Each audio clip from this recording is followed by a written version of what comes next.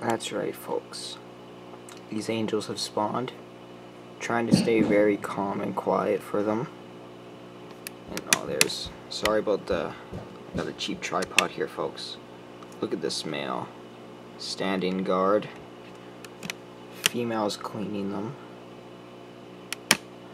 And I wish I could get a better close-up for you guys, but I don't want to spook them.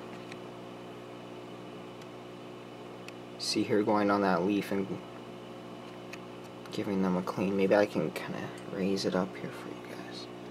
Yeah, that leaf is absolutely full of eggs. And there's no white ones yet.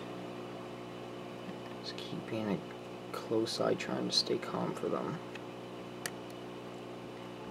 The male was pecking at the slate over there, but the female wanted to do it on the leaf, so they ended up doing it on the leaf. Maybe, hopefully they can learn in the future to do it on the slate. But here, the good thing is that I have the plants in cups, so it's easy to just kind of take it out, put it in my little tank for the babies, and you know, roll from there. Whereas like if the plant was actually planted in the substrate, I'd have to like literally pull it out or cut the leaf, and that would just make it more of a pain.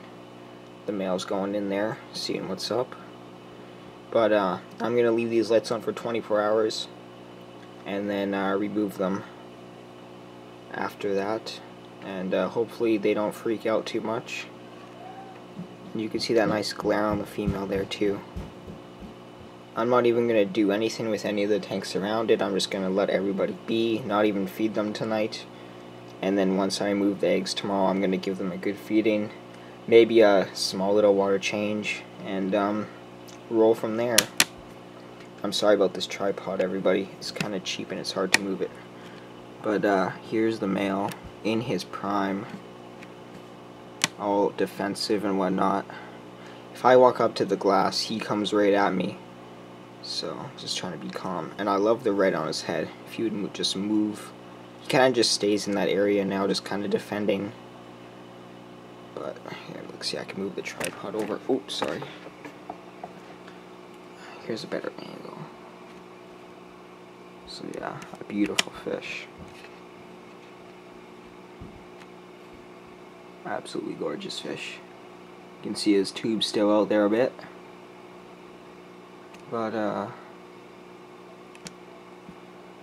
yeah, I'll move it back for you guys, sorry. You're getting the real deal stuff right here. Actually, no, up here that his tube is in, that was something else. The female's tube is still out. The female's tube is very, large compared to the male's, and it's went back in now, but, comes out quite a bit more than the males. So yeah, oh, there's a better view right there.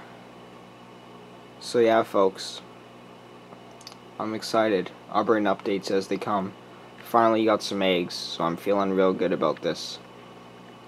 Thanks for watching. See you in the next video. Peace.